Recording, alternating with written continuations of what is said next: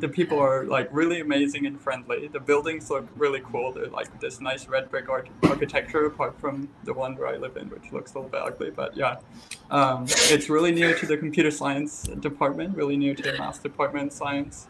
Yeah, it's just like really good all around.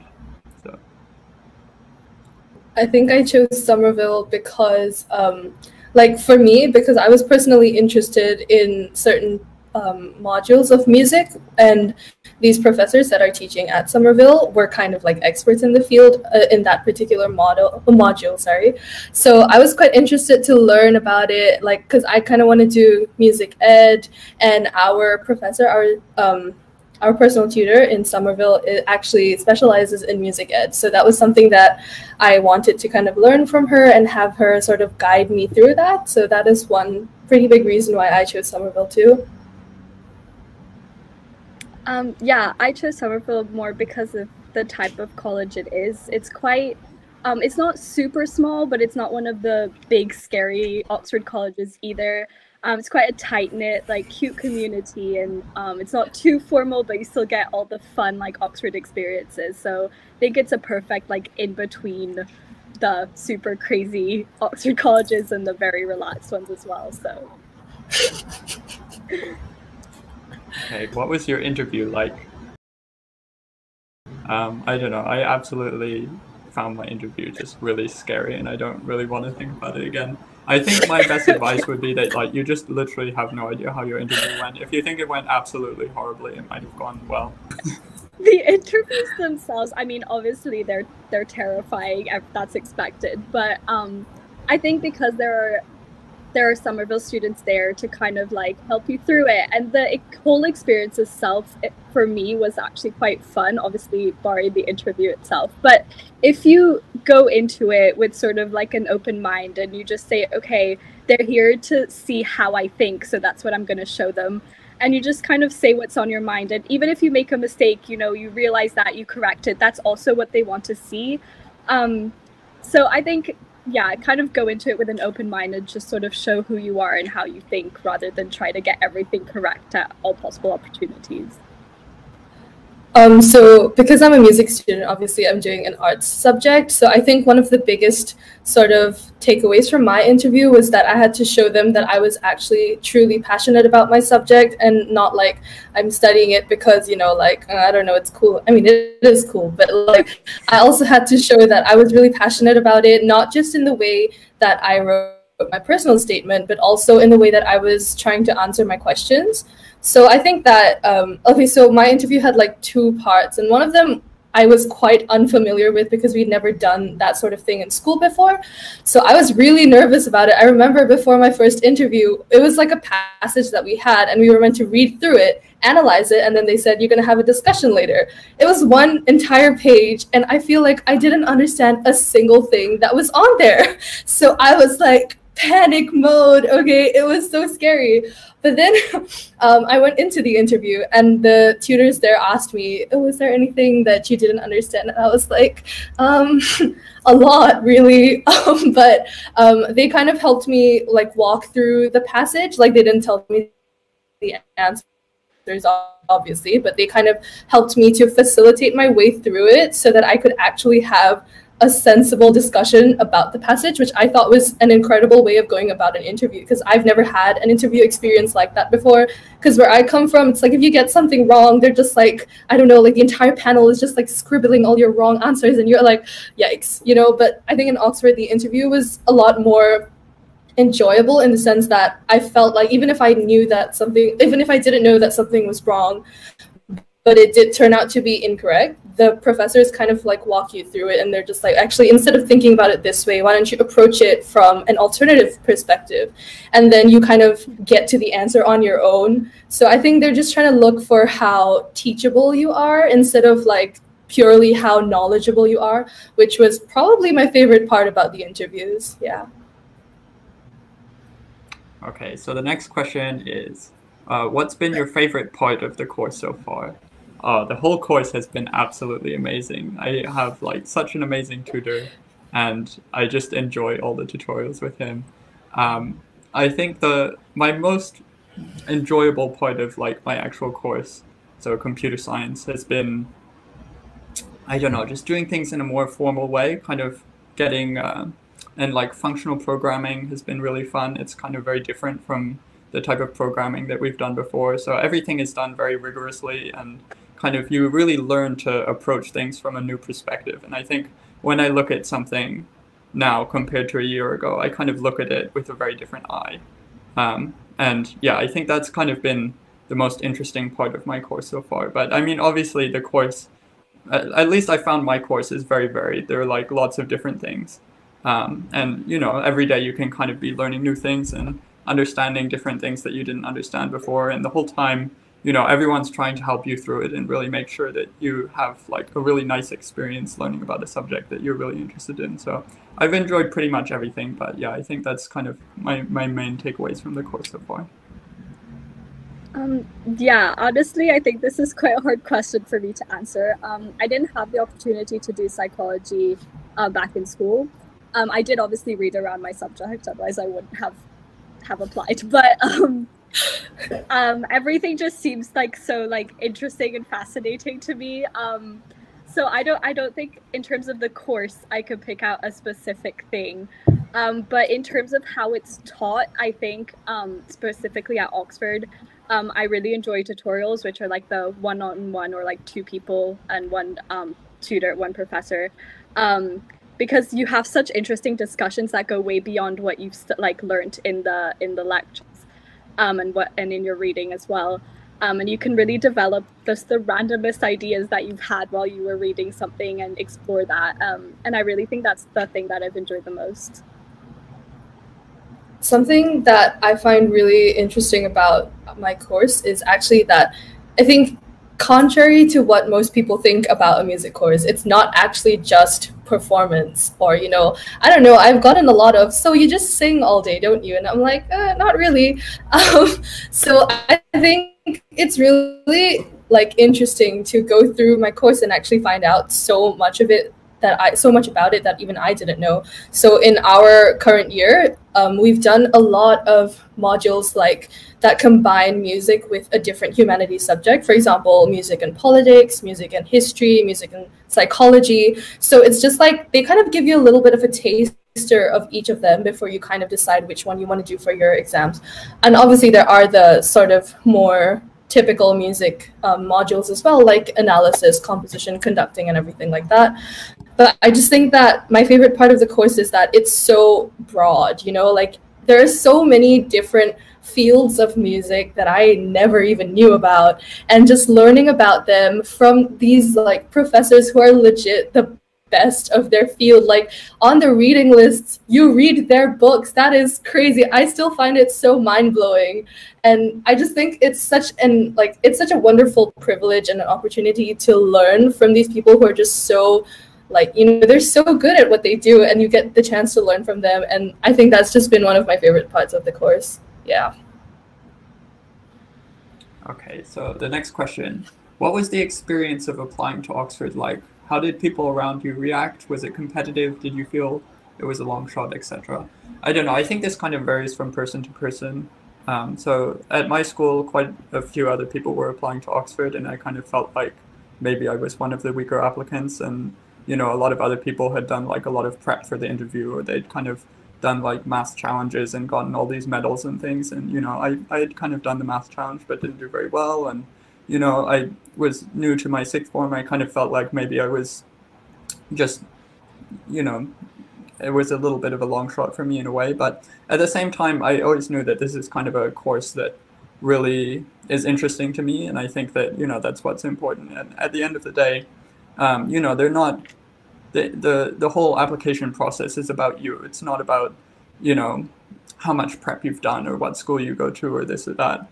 So if you're really passionate about your subject, then you should definitely apply, and there's no reason not to apply.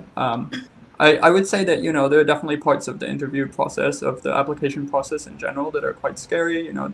So depending on what you do, you might have to do a like entrance test beforehand, and then obviously you have the interviews, and then you've got a really long wait where you don't know what's going to happen. And then if you get your offer, then maybe you're really worried that you're not going to meet the grade. Certainly I was.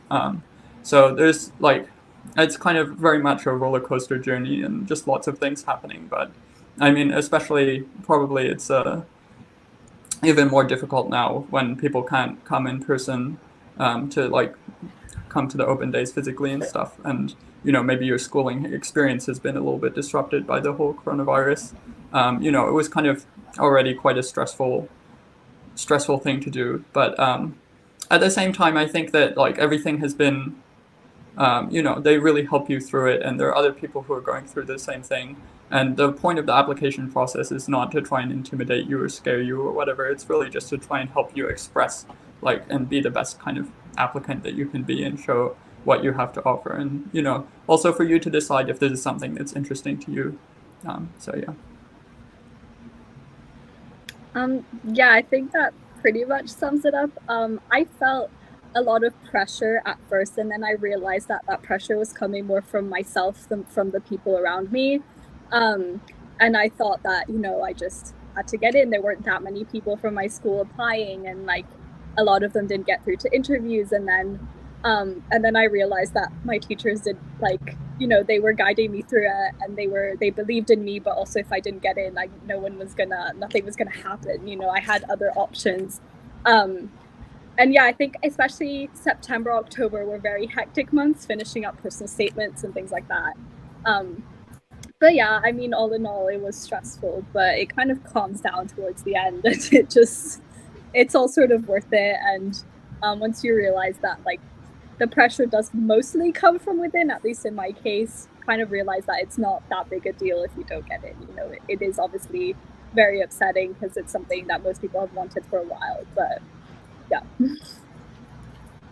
For me, I think my timeline was slightly different because where I'm from, our years go, like our academic years are from January to December. So because of that, the Oxford application like period was literally 2 weeks before my final exams. So that was quite stressful. Like I remember that the deadline for UCAS was on 15th October and my exams were on the 30th. And I was like, huh. So, I mean, obviously in that particular period, it felt like really stressful. And I was just kind of, I was like fumbling with, you know, having to study, but also trying to get out a personal statement that is like of a quality that I'm happy with and just all that sort of stuff. But I think I quite agree with what Ines said, that like most of the pressure that I was feeling was really because of my own personal like goals that I set for myself. But besides that, I think that not many people from my school actually applied to Oxford. I think most of them are studying locally, so they didn't really apply overseas at all. And so in that sort of way, I didn't really feel like it was incredibly competitive or anything. And also, it kind of did feel like a long shot, honestly, because I was like, what are the chances, you know, as we all do.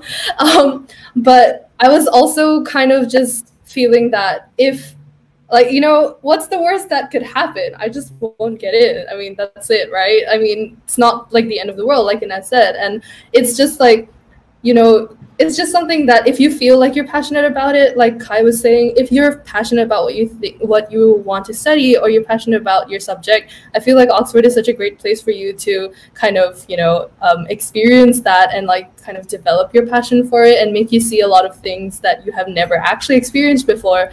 So overall, I would say it was a pretty good experience, even with the bad parts. Yeah. Okay, so we have another question. How much of your time is spent working versus socializing? What clubs or societies do you do? It varies a lot from person to person. I do tons and tons of clubs and societies, but at the same time, I don't really go to parties or drink that much because that's not really my thing. So in the first term, I did walking. No, I didn't do walking. I did caving, scuba diving. That was with the university. With the college, I do the board game society, knitting society. Then in the second term, I did choir and walking and rocketry society. So there are just like so many things that you can just join in if you're interested in. And, you know, you can just try a little bit of everything. There are like so many different things that I would never have had the opportunity to try otherwise. And definitely, you know, it's very possible to balance your work with all sorts of other activities. I would say that you know, if you want to do like a big walk to Wales on the weekend with Walking Society, then you just kind of prioritize your work a little bit and make sure that you hand in all the problem sheets by Friday, and then you have the weekend off to do your walking. But, you know, the work is also manageable. You know, they're not going to set you an impossible amount of work to do. I think that's one of the things that I was worried about coming to Oxford is you kind of have this image that like everyone is just going to be working constantly, and that if you don't put in like 1,000% effort, then you're going to fail. And it's not true at all. You know, they set you a very reasonable amount of work so that you're going to be working quite a lot, but you'll still have plenty of time to do all sorts of other things. And, you know, if you're interested in different things, you can try that as well. And yeah, definitely, I think university is just such a great experience to meet all sorts of different people. And, you know, particularly the Oxford structure with colleges and like different societies and stuff makes it really easy to meet lots of interesting people, and also to spend time doing things that you enjoy that are not necessarily related to your studies. So I think that, yeah, definitely, you know, it's very easy to balance those things quite well. Yeah, so I definitely don't do as many societies as Kai, but I am part of the dance society, which I do every week. And yeah, I mean, it is like realistically, it is more work than other UK universities. You will like notice that difference when you talk to friends from like back at school and stuff. But if you're organized and you sort of just like regularly work on whatever it is you have to hand in that week and just sort of plan in your working time, then there is plenty of time for going out and socializing or joining societies or whatever it is you want to do. And yeah, you just really have to be organized, and then everything falls into place, and you do have enough time to balance like social and work life, so you don't really have to worry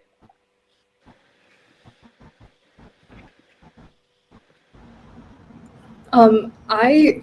Okay, initially I didn't really spend too much time socializing because I was a little overwhelmed with the sort of like, I don't know, I think it's just because moving in a new country and my parents weren't there and there's like work to do and everything just kind of was like, overwhelming. But as the term went on, I feel like I started getting used to it a little bit more. And as Kai mentioned, the deadlines are pretty reasonable. And I feel like once you kind of get how to do the work. So for music, some of the work is actually essay based. So you have to do some readings and then write an essay about it. So once you kind of figure out how to do readings effectively and like efficiently, then you kind of start realizing that you can do a lot more. Like, so I'm in a band, so we have rehearsal for that like twice a week. And then I'm in the Zumba society, I'm in the badminton society, and like within college. And I just do like random things. Like I go for these seminars around college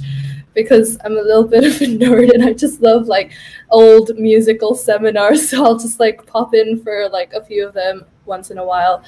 Yeah, and it's just really like, I just think that don't feel too worried about it. Initially, if you feel like there's not a lot of time to do everything, just like kind of be a bit patient with yourself and let yourself get used to this new environment where everything is legit, everything is so new that you just have to give yourself a bit of time to just get with it, and then eventually you'll be able to cope with it, and then you'll be able to do really well. So I think the next question would be good for Trina. Trina, do you want to answer? Okay. So the next question is, can you bring your own instruments with you, like a guitar or a keyboard? Yeah, of course you can. There are just some sort of like rules about how, about noise, which you have to adhere to, obviously. So please don't like shred an electric guitar at like 3 a.m, because then you might get deaned. So that might be a bit of an issue. But other than that, I think it's pretty chill to bring your instruments with you. I actually brought my ukulele with me. And if you're a music student, you get a keyboard to put in your room. And if you don't want to bring your instruments, you also have access to the music room, which you just have to book, and it's free. You have to book the music room, and then you can use the instruments in there. If not, there's also a piano in the chapel, which you can use. And also in the music faculty, there are a bunch of music rooms where you can practice if you want to. If you let's say, you know, nearer to the date you run out of space and you don't have enough baggage to bring your instruments, you can always just go to the faculty and just get a room, and then you can have your practice sessions. Okay. Question 7. do clubs and societies that you can join depend on your college, and should you keep that in mind when applying to a college? I don't know. There are a lot of like very small things that vary from college to college, so I think it's quite hard to say, oh, you know, should I use this like very small thing to decide which college you go to? And I think my advice would be, you know, if all the small things add up to something that really means a lot to you, then yeah, because, you know, if it's a little bit closer to your department and it has some clubs that you're interested in, and, you know, it has some like really nice feature that you also like, and it has a really nice atmosphere. If all those things kind of add up, then yeah, that's definitely, you should consider those type of things. But I think that it would be a little bit weird to just apply to a college because it has a club or society, because I mean, it's first of all very easy to start a society. I started the board game society like a few weeks after I joined, basically, and you know, now it's like was going through the lockdown, we're doing online sessions and stuff, and it's really fun. So, you know, if there's something you're interested in, you can definitely start a society, and the JCR are very happy about that, and they'll like give you lots of support and help you, you know, make it all official so that other people can join and stuff. In terms of the specific societies at Somerville, I mean, the ones that I'm part of, Board Game Society and Knitting Society, are both kind of new this year. There's Baking Society, there's like a Math Society, Physics Society, Music Society. There's like just all sorts of other societies. You can probably find a list of them online somewhere. But yeah, to be honest, I find that the kind of opportunities for societies at the college level are not really as good as the university level, because a lot of very niche things, there are not going to be enough people in college. And also it's quite interesting to just meet people from different colleges. So, you know, if you're really into clubs and societies, then you should also consider the fact that like at any college in Oxford, you can join the university societies, and then you can do like whatever like weird medieval sport you want to do that like only 3 other people in the university are interested in. That's fine. So yeah, I would say probably don't base your decision on that. Yeah, I just wanted to clarify that, because basically there's either the university level societies or college level societies, and most of the bigger societies will be university level, so whatever college you're at, you can apply to, you can join those ones. And then I guess each college probably has their own individual societies. But yeah, as Kai said, you can easily start one, like the student committee will like help you set it up and stuff. But yeah, there's both levels, and you can find the university level ones easily online if you look it up. So you can see if the one that you're interested in, you can easily join whatever college you're at. Also, just like regarding choirs and things like that, if you are interested to join a choir that is not Somerville Choir, you can actually audition for other colleges' choirs. Like I have a friend who's in Balliol College Choir and another one who's in Exeter College Choir, but they're both studying in Somerville, so I don't think that the college really limits you in that way. You can really try out for those kind of things. Like you just have to show up to the audition, and then you can apply.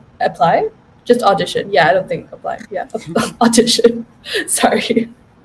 So we have another question about what is the accommodation like? I don't know. It depends.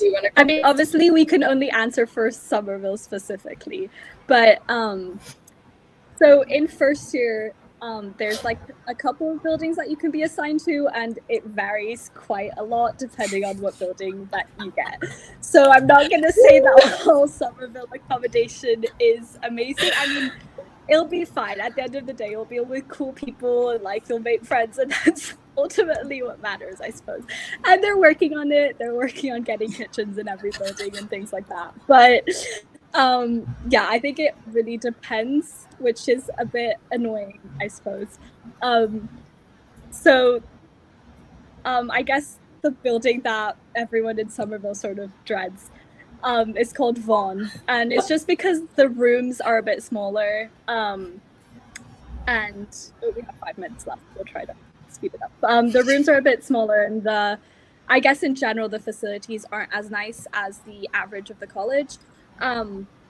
But ultimately, I mean, I don't know, I'm not in Vaughan, but yeah, I think ultimately it should be okay. One of the similarities across all the accommodations is that you get a personal room, like you have a room to yourself, and there's a shared kitchen and shared bathrooms on each floor. So for first years, I think unless you have a medical reason, then you get like you have your own room and then you have a shared bathroom, but you don't have the ensuite option until second or third year when you have to ballot for your room. So that is the only time you get to get ensuites if you don't have a medical reason or a health reason that requires you to have an ensuite in first year. Yeah. And lots of people get really beautiful rooms in second and third year because, you know, there's some really nice modern buildings that just finished that are like all nice and new and en suites and like lots of light and everything. Yeah. So yeah. And bond is not that bad. It's quite social as well. So yeah. Just saying. But yeah. Okay, so let's. What are your tutors like? Are they intimidating? Personally, not at all. My tutors are all really sweet and they're really helpful. You can honestly ask them whatever questions and they won't like tell you you're stupid or anything. Yeah, personally, I love my tutors. They were always really helpful and really sweet.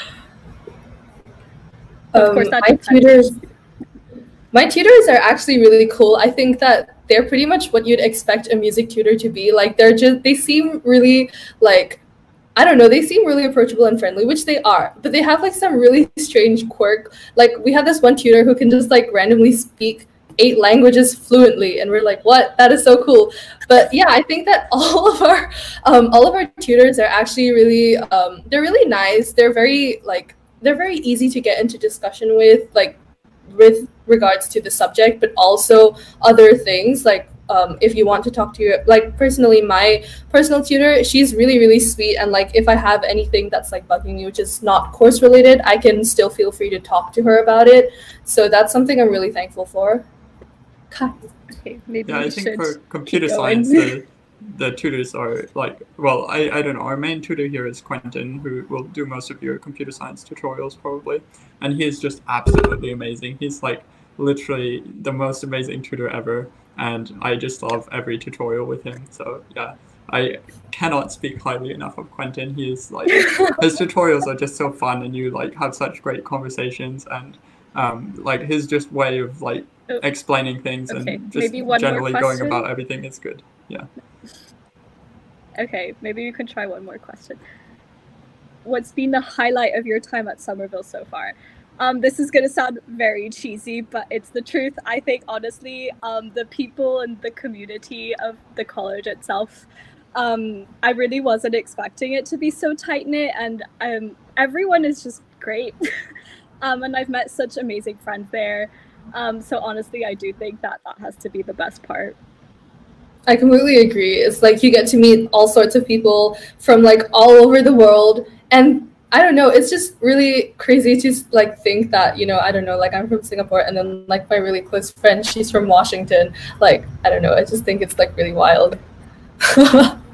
Definitely at Somerville in particular as well. The type of people there are just like all really nice and friendly. And I think that, you know, it's definitely one of the best atmospheres of any college. And I don't know, the second best thing is we had alpacas, which was really cool.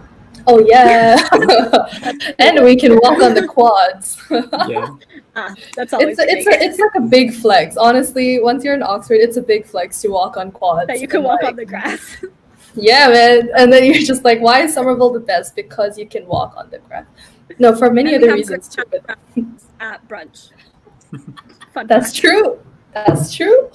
Okay, I think we have 15 seconds left. Yeah, well, I think. Yeah, we've kind of run out of time now, but thanks everyone for joining. Thanks for your questions. Goodbye. All right, bye guys.